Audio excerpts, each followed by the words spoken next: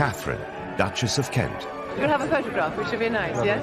Fiercely proud of her roots. Her Royal Highness is, of course, a popular Yorkshire figure herself. And best known as the Royal at Wimbledon, whose kindness to runners-up won her millions of admirers. Katharine devoted 4 decades to public service and was an inspiration to royals who followed.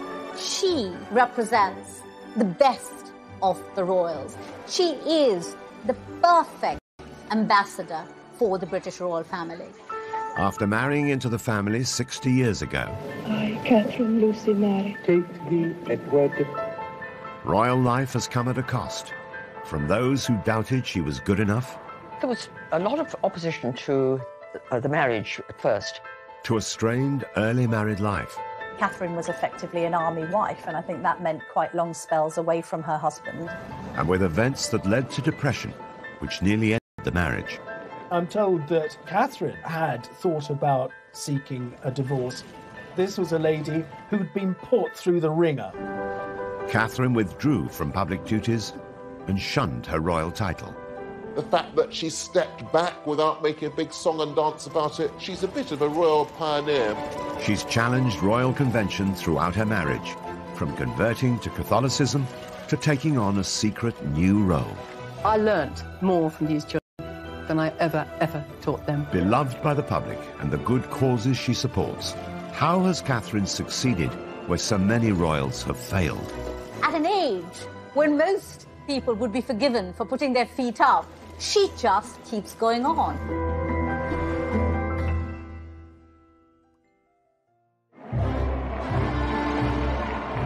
The 8th of June, 1961, the wedding day of Prince Edward, the Duke of Kent, a dashing young soldier, with Catherine Worsley, the daughter of a Yorkshire aristocrat who was proud of her northern roots. Just having that wedding in 1961 at York Minster was a royal first. Nobody from the royal family had been married there in over 600 years. And this was very much a nod to Catherine's Yorkshire roots. She's very proud of the fact she comes from Yorkshire and from the north. The Queen and her family travelled up on a special train for the landmark event, while the young Princess Anne was among Catherine's bridesmaids. The local media dubbed this as the White Rose Wedding. And indeed it was. Even the Queen had the White Rose of York as part of a tribute to the setting. Just under 12 million viewers tuned in to watch the afternoon ceremony, and it was one of the highest-rating programmes of the week in half the nation's homes, at a time when the UK had... Take thee, Edward. To my wedded husband. To my wedded husband. Was just one small hitch, not seen on camera, as the newly married couple made their exit. After they'd signed the registers, the veil got caught on the step of the altar, and she felt it pull and stood absolutely still until it was released. Otherwise, the veil would have come off, and the diamond bandeau tiara that she was wearing that had once belonged to Queen Mary would have come crashing to the floor. No Duchess, composed and smiling, unruffled even when her train gets caught up. Catherine made her mark from the word go. She was the first untitled woman to marry into the royal family for more than a century. As this 1961 tabloid reveals, it was front-page news that the Duke of Kent was to marry a Yorkshire lass. It did break with tradition, this idea that although she was the daughter of a baronet, that she wasn't royal herself. And that was breaking boundaries and changing things. She's definitely upper class. She had no title, but her parents had a title, and it was clearly a love match. And she was quite clearly a sweet girl, and that was how she was portrayed. Marrying into the firm had not been Catherine's long-term ambition, but she went on to embrace the royal family on her terms. From an early age, her biggest passion was music, as she explained in a revealing interview on Desert Island Discs. Well, I hoped music would be my life. I don't think I had any other real ambitions at that time. So I get very emotional about music and was very sad to slowly have to give it up. The story of the aspiring music teacher who put her career on hold to be a royal began on the 22nd of February in 1933. She was born Catherine Worsley at Hovingham Hall near York. Her father was Sir William Worsley, 4th Baronet. The Worsley family have owned the estate for more than 400 years and remain there to this day. Catherine's background was certainly aristocratic, and she lived quite an idyllic existence at the family estate in Yorkshire. As these charming family photographs reveal, the young Catherine found plenty of play areas within the extensive grounds of the Hovingham estate.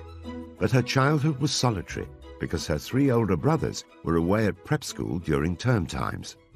Catherine was very close to her father, very fond of him. Catherine talks about how, as a child, he would often take her to the beach at Scarborough, and they would indulge with her playing on the sands. Catherine went to school from the age of 10, first at St Margaret's, then based at the stately Castle Howard, close by her home. But when she was 13, she went to music. She learned to play 3 instruments, piano, organ and violin. She hoped that music would be her life. She studied it until she was 25, and she absolutely adores it, even to this day. Another family photo shows Catherine in her 20s, glancing coyly to one side, showing signs of the shyness she'd carried throughout her life, and which she later described with characteristic modesty. Would you say you're quite a shy person? Yeah. Very, actually. It's my nature. It's the way I was born. By the 1950s, Catherine was living and working in London as a nursery assistant. She was also courting a war hero, Andrew Burnaby Atkins, awarded 2 military crosses for bravery in World War II. Andrew Burnaby Atkins, whom I knew slightly, was an incredibly glamorous figure, but the girls I knew who were keen on him, they all knew it was no good. They all said rather gloomily, he's after this blonde in Yorkshire. There was this sense, I think, that her mother wanted more for her than this military man. Some royal observers believe Catherine's mother persuaded her to end her courtship with Andrew so that she'd be free to marry the Duke of Kent. I think that Lady Worsley, once she knew the Duke of Kent was after Catherine, Prince Eddie was after Catherine, I think may well have put a bit of pressure on her, steered her in the direction of Prince Eddie. When the Duke of Kent came on the scene, that really put paid to any kind of chance that Andrew Burnaby Atkins would have had as a possible husband for Catherine. It's often reported that Catherine's parents arranged her first meeting with Edward by inviting him to lunch while his regiment was based nearby. But Catherine had already struck up a friendship with him. She herself has said that they met at a private party in London, and they became firm friends. And as a consequence of establishing a firm friendship, the Duke of Kent was a very frequent visitor to Hovingham Hall. Prince Edward was 20 years old and nearly 3 years younger than Catherine. The army officer was a sports fan with a passion for motor racing, and as the Queen's first cousin, Edward was then 8th in line to the throne. He was regarded as very glamorous, and as Duke of Kent in the 1950s, he was very, very eligible. You know, after Prince Philip, he was probably the best-known young male royal, so probably quite a catch. Catherine's mother had big ambitions for her daughter's relationship with Edward, but hadn't reckoned on his mother, the then Duchess of Kent, Princess Marina. She was so dubious about Catherine's suitability as a royal bride, it would take her 3 years to agree to their engagement. At first, particularly from Princess Marina, after all, when the Duke of Kent, Prince Eddie as he was then, when he first met Catherine, he certainly would have been thought too young to marry. Princess Marina was descended from Greek and Russian royalty and believed monarchy stood apart from everyone. She once described the young Queen Mother, Elizabeth Bowes-Lyon, an Earl's daughter, as a common little Scottish girl. Princess Marina wasn't totally sold on the idea of her son marrying the daughter of a local squire. There was one occasion when Edward was with his family and other members of the royal family at Sandringham. And Princess Marina absolutely forbade him to leave Sandringham to go up to Hovingham to see Catherine Worsley. And of course, he totally ignored her and went.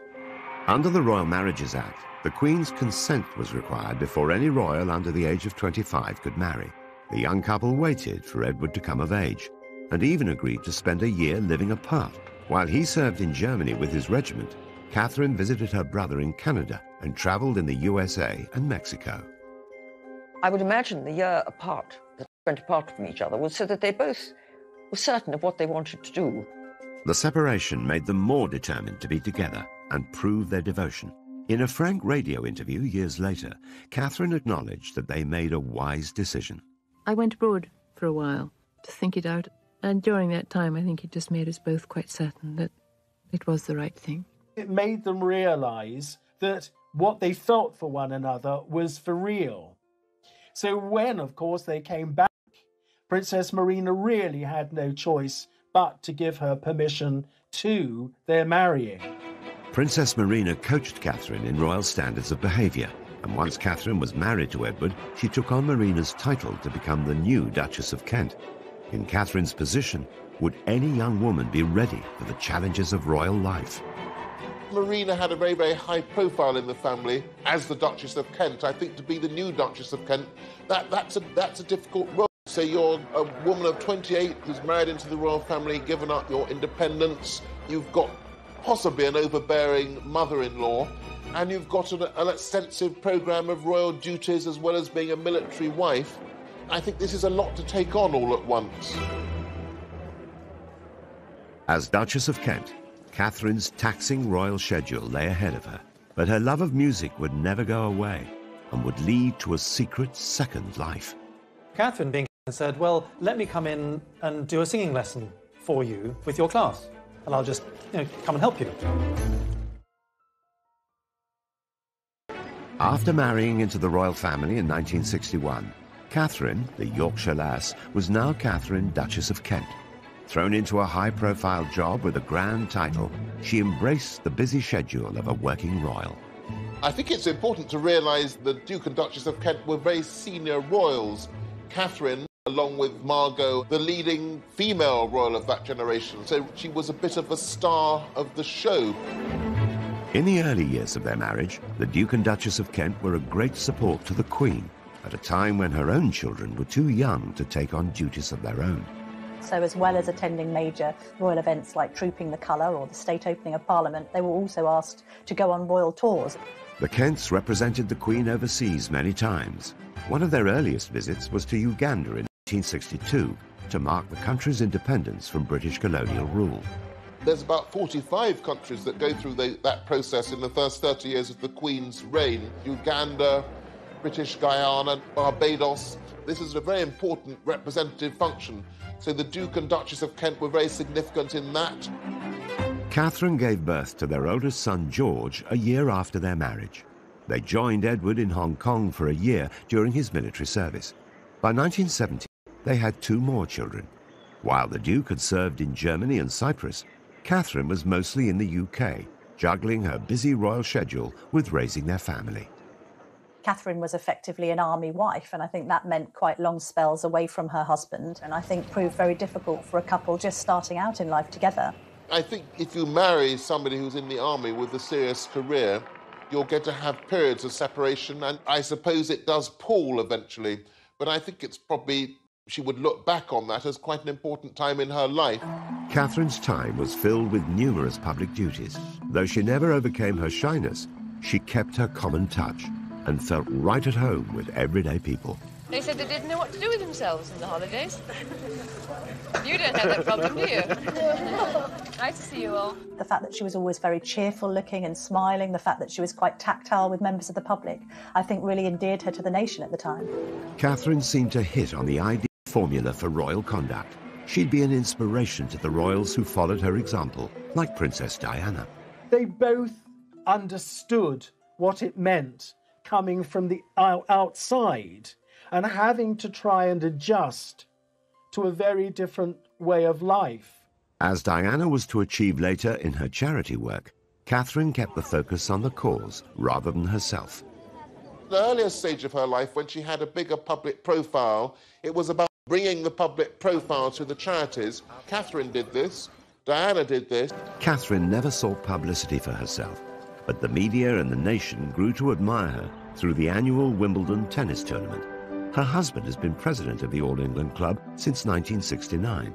She accompanied him for more than 3 decades and was soon invited to present awards.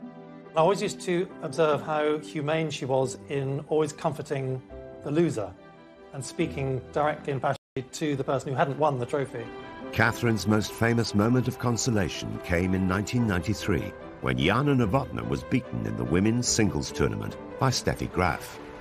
As this famous TV coverage reveals, Novotná burst into tears during the presentation ceremony. The loser had to make do with some royal words of comfort from the Duchess of Kent. Katharine's embrace, watched by millions of viewers, revealed her to be one of the most demonstrative of royals. Although some people might have been surprised at the royal family just expressing a natural human emotion, for Katharine that was just the normal, natural thing to do, and it was very impressive. In a candid interview years later, Katharine was still modest about her hug with Jana Novotná. You put your arm around her, and well, that's what you do when people are crying. A lot of people at the time said, "My word, a member of the royal family." We are quite normal people. We do hug people who cry. We don't say, there, don't stop crying, no. She told people that she was terrified to go onto centre court because of this innate shyness, and she couldn't quite believe that she had attracted a level of fame because of her role on that sporting occasion. Such was Katharine's shyness and modesty, few people knew at the time that she'd already supported another Wimbledon star, Martina Navratilova. The communist regime in her homeland of Czechoslovakia refused to let her family join her in London for the 1978 contest. We don't quite know what the Duchess did, but there were reports that weren't denied that she had lent a hand in making sure that Martina's mother could be there to witness her tennis skills on the court in Great Britain. What are your impressions now of this country and of this tournament so far? It's very nice here, but I'm very glad to see my daughter. Katharine stopped presenting trophies in 2001. There were also reports of her being displeased with the club after they reprimanded her for trying to bring a non-royal visitor into the royal box. In fact, she was trying to give a treat to the son of a London head teacher, Philip Lawrence, who'd been killed outside his school in a street attack that shocked the nation. Pupils and colleagues gathered today at the Roman Catholic school in London's Maida Vale and paid tribute to their head teacher, who was married with 4 children. Katharine became very friendly with Philip's widow and also with Philip's son, and she tried to get the son into the royal box, which seems rather heartless and rude. She did remain a tennis fan and continued to attend for years and years after that, but just in the stands with everybody else because she went along with friends. Katharine has often found herself going against the royal grain, and in 1993, a chance encounter would lead to a new secret life, and one that would finally allow her to share her love of music. She had met one of the classroom teachers from the Wansbeck Primary School, and this teacher was explaining to her how nervous the teacher was about teaching music. So Katharine, being Katharine, said, well, let me come in and do a singing lesson for you with your class, and I'll just, come and help you. And so, for the next 13 years, Katharine commuted to Hull once a week to teach music in a primary school, and later at schools across the country. As this touching documentary reveals, her rapport with children is instant. What's your favourite pop group? Black Eyed Peas. Is it? Yours is that? What's yours? I like blue. You like blue? I think everybody likes blue. Westlife? Yeah. Everybody says that now. Katharine only brought cameras into schools when music education needed attention.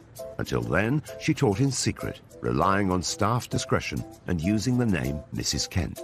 Nicholas Robinson, her friend and a former head teacher, watched her at work. We travelled up on the train from King's Cross. She was in her tracksuit and trainers. And what really struck me was at the end of the 50 minutes, when she said, right, now children, it's time to finish. We've come to the end of our singing lesson. They all started saying, oh no, miss, please, can we sing that last song again? From my experience of singing, to have children saying, please, can we have another song after 50 minutes, was just really striking. One of the books I read, called Rhinoceros in the Classroom, said something very true, which is that a classroom is a room full of learners. I learnt more from these children than I ever taught them. She did it with the Queen's blessing, because I think both women understood that this is where Katharine's passion lay, and it wasn't going to interfere with any affairs of state or indeed family matters. The Queen has been so grateful for Katharine's contribution to the royal family, she gave her a special award. Katharine was given the Dame Grand Cross of the Victorian Order, which is in the monarch's personal gift. So I think the Queen has been quite close to Katharine and has been very keen to thank her for her service to the royal family through the decades. But Catherine was to pay a heavy price for her constant devotion to duty. The impact of these traumatic events meant that Catherine spiraled into very serious depression.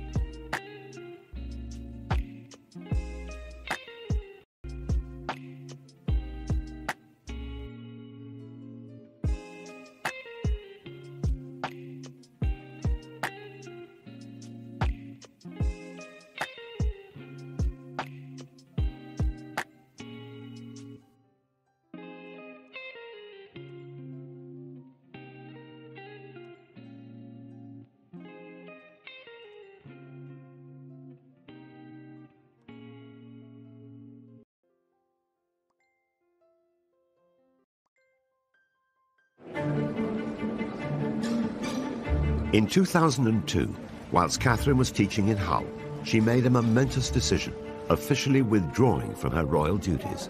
Thinking of it, I really will. Come the mid-90s, as it's now known, she doesn't make a big announcement and sing-song about it. By announcing that you're stepping back from something, you draw attention to yourself. So I think that what she did was much more dignified. Aged 69, after more than 40 years of loyal public service and now a career as a music teacher, Catherine's decision was fully supported by the royals. But she went a step further in her diversion from the royal path. Catherine did not want to use the title of Royal Highness. And this was Catherine making the point that her royal life was behind her.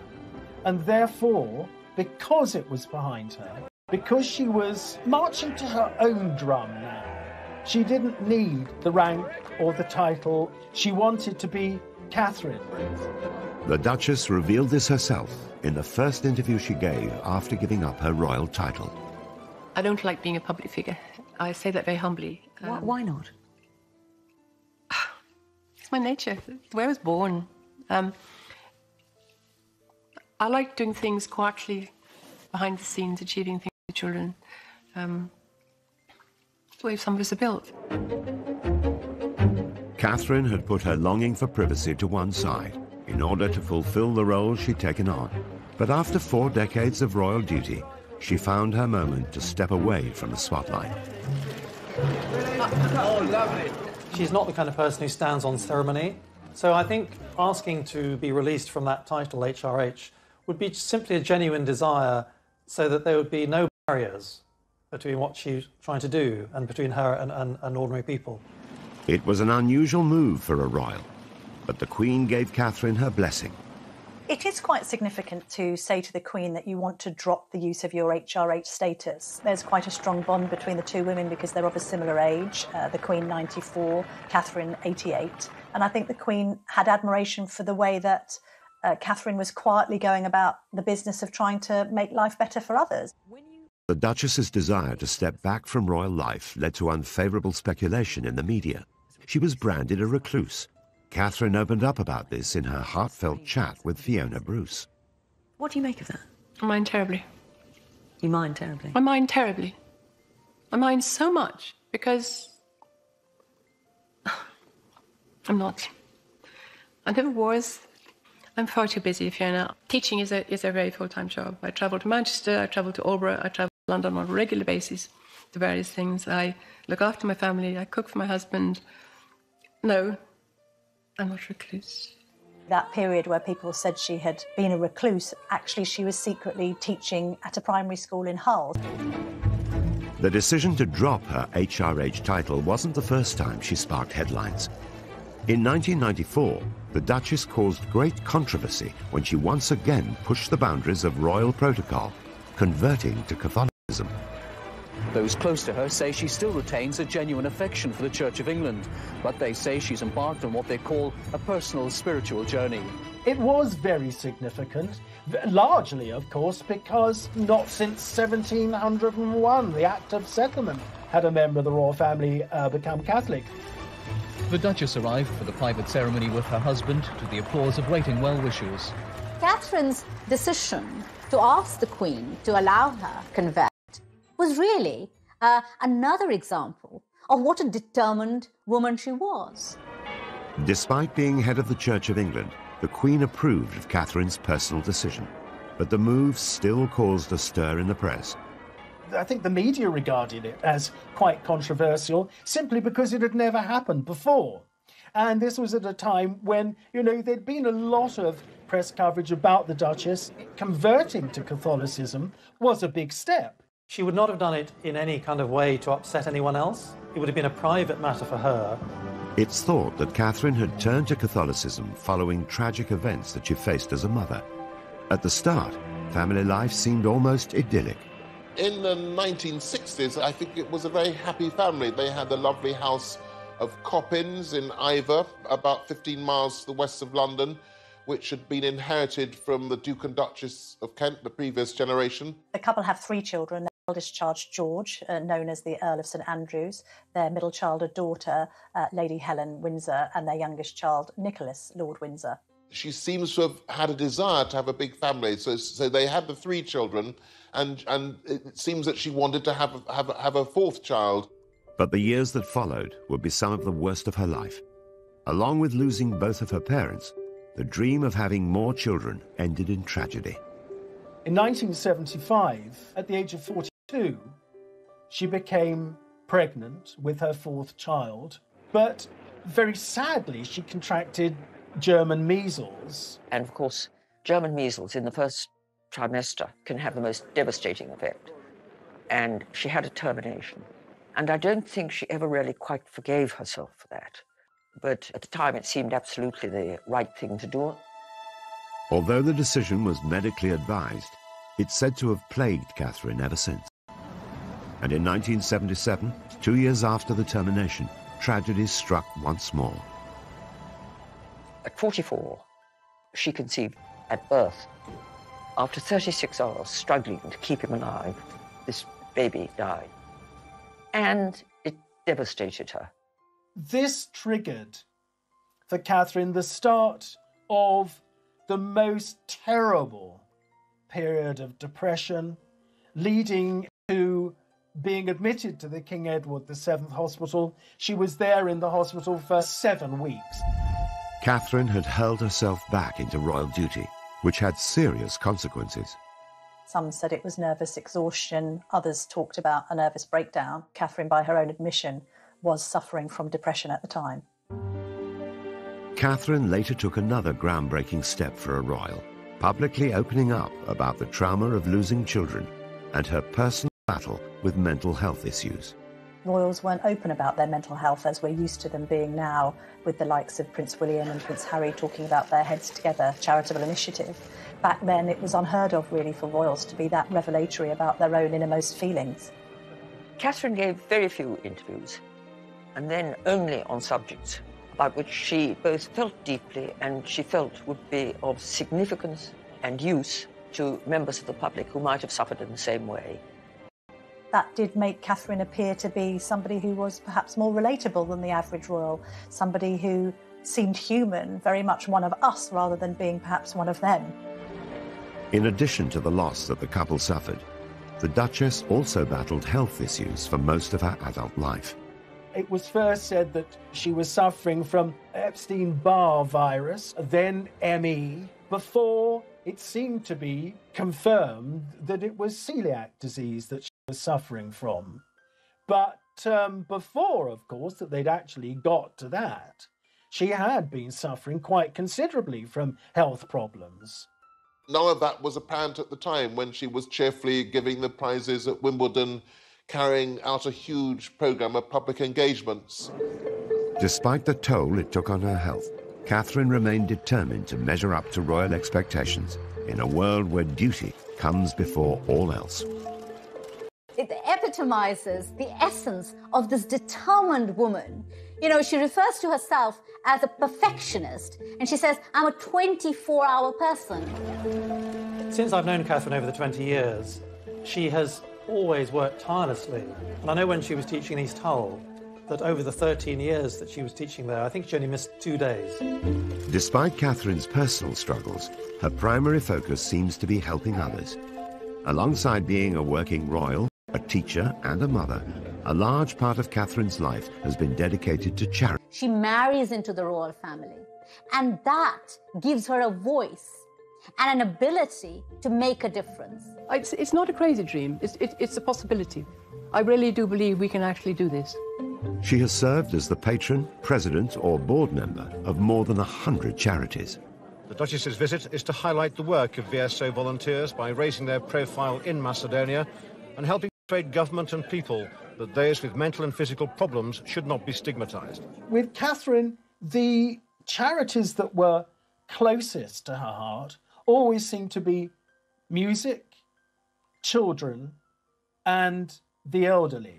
One especially close to her heart was Helen House in Oxfordshire, the home for terminally ill children, and she was a great presence there. I learnt, I suppose, after being here 4 or 5 times, it suddenly came to me how tears and smiles walk side by side. I think the Duchess of Kent was very much the kind of royal that didn't just want to be on a letterhead. She actually wanted to go and witness the work being carried out by charities firsthand, and even at times take part in it herself. For some years, Catherine went as a volunteer on pilgrimage to Lourdes in France, getting up at 6 o'clock in the morning, going to the hospital, helping to bathe and dress one of the pilgrims, or helping to feed them, sitting with them having a cup of tea, a cup of coffee, or just chatting to them. After she took on her role as patron of the Samaritans, the Duchess insisted on becoming a Samaritan herself, personally taking calls from those in need. She worked for them as a volunteer for many, many years, and she was always known as Kate. And, of course, nobody knew who they were talking to. I remember I said to her, how do you cope if somebody rings up and says, I want to die? What do you say? And she replied, you have to cut everything else out and focus solely on trying to help that person. Here's a woman who's led a life of the most unimaginable wealth and privilege, and yet has managed to retain the common touch. She's still that golden-haired lass from Yorkshire, you know, who married the royal prince. Whilst Catherine directed the spotlight onto her charities, what many didn't realise is that her marriage to the Duke of Kent was under great strain, and had been for some time. Catherine and Edward were quite different people with very different interests. And though they were very much in love and had a loving family life, this put a strain on their relationship. And then in the 1970s, after the loss of not 1, but 2 children, and Catherine's serious depression, Catherine needed her husband to be there for her.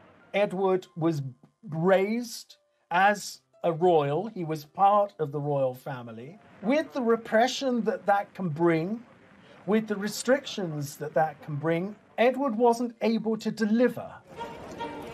It's even thought at the time that the couple were considering divorce. I'm told that Catherine had thought about seeking a divorce, but certainly the Duke of Kent promised the Queen that there wouldn't be a divorce. Divorce was still frowned upon by the Church of England, and as its head, the Queen could not have supported such a controversial decision.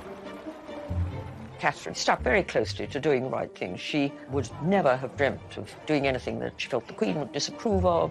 She did not allow any marital discord to affect her relationship either with the royal family or with the life of service she had chosen.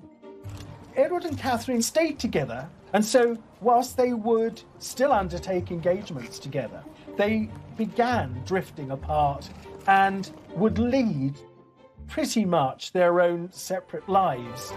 When newcomer Diana faced similar struggles in her royal marriage, an unlikely friendship developed. She understood Diana's problems. She could see the privilege, but also the pain.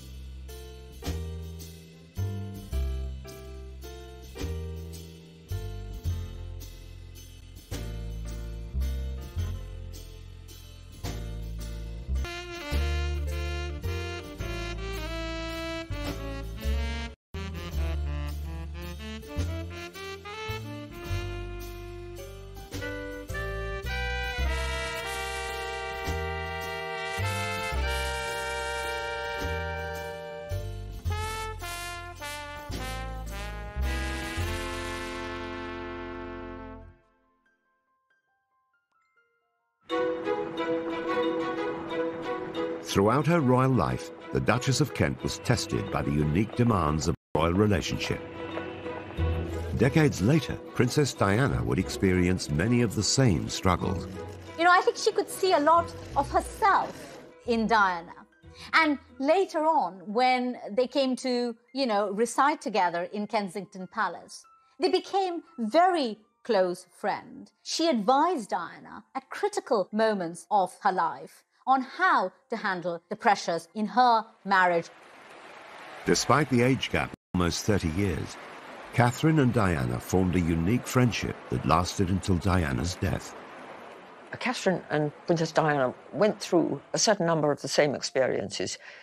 They both suffered immense grief. They both found themselves isolated at times. They both had to overcome mental difficulties, and they both had that quality of warmth and empathy with people. They were both free spirits, both wanting to respect the Queen in their royal role, but equally perhaps wanting to break free and operate a little differently in the royal sphere. Catherine admitted in a media interview years later that she understood Diana's problems and sympathized with them because she could see the privilege but also the pain. And so I think Catherine did put an arm around Diana and try and help her through some very tough times. Catherine knew too the rigour of royal life. Now aged 88, with her royal duties and her HRH title behind her, Katharine, Duchess of Kent, seems to be living a life away from royal grandeur. And aside from the weddings of Harry and William, over the last 19 years, Katharine has rarely been seen in public. She's been able to pick and choose the few royal events that she attends, big weddings, occasionally trooping the colour, anything that's special for the Queen, with whom I think she has a close relationship. The Duke and Duchess of Kent are lucky enough to be grandparents to 10 children, so that must be a rather lovely phase in life, that she's able to spend time with the grandchildren.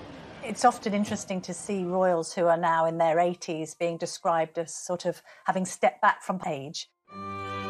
Even at nearly 90, Katharine is committed to public duty. In 2004, rather than winding down after retiring from royal life, Katharine co-founded a music charity, Future Talent.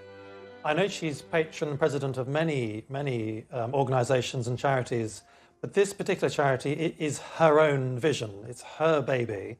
Having taught now for 12 years, as you say, in East Hull, and being incredibly frustrated by, I would say, at least 20 children in 12 years who had potential to reach the very, very top in music, and immensely frustrated that I can't find a route forward for them.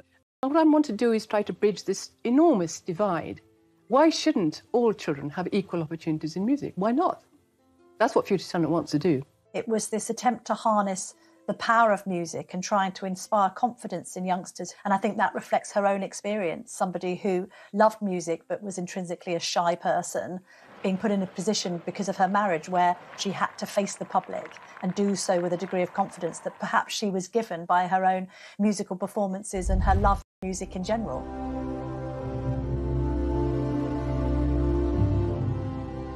The charity has recruited ambassadors such as Dame Judi Dench and Sting, and Katharine has organised concerts at Buckingham Palace and Windsor Castle for the young musicians.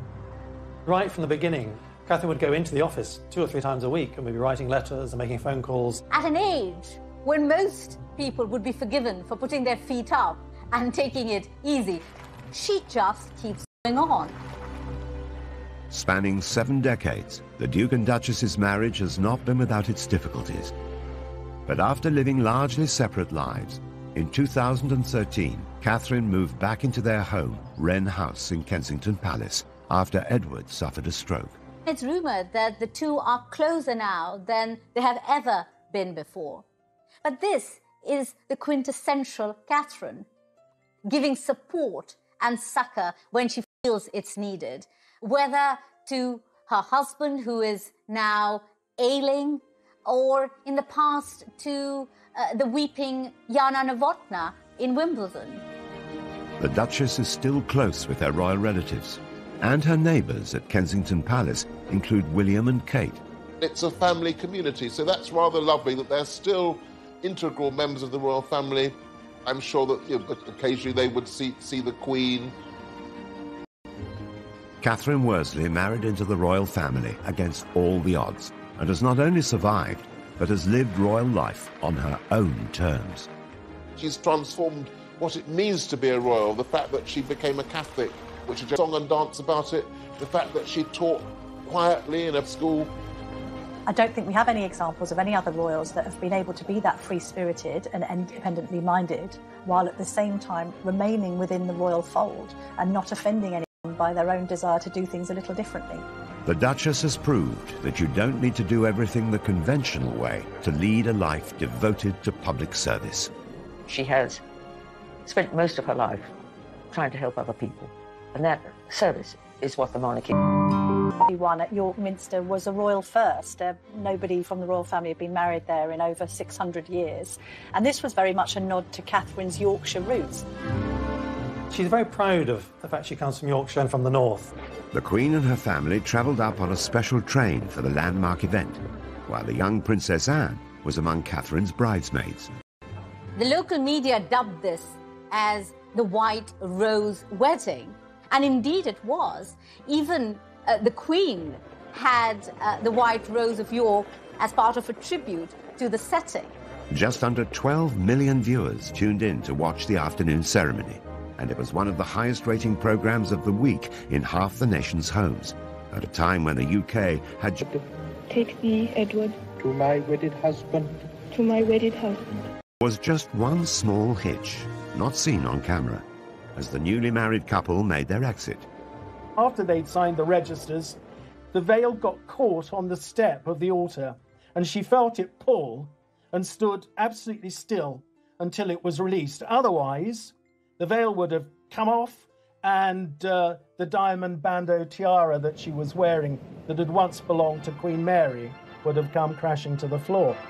No Duchess, composed and smiling, unruffled even when her train gets caught up. Katharine made her mark from the word go. She was the first untitled woman to marry into the royal family for more than a century. As this 1961 tabloid reveals, it was front-page news that the Duke of Kent was to marry a Yorkshire lass. It did break with tradition, this idea that although she was the daughter of a baronet, that she wasn't royal herself. And that was breaking boundaries and changing things. She's definitely upper class. She had no title, but her parents had a title, and it was clearly a love match. And she was quite clearly a sweet girl, and that was how she was portrayed. Marrying into the firm had not been Katharine's long-term ambition, but she went on to embrace the royal family on her terms. From an early age, her biggest passion was music, as she explained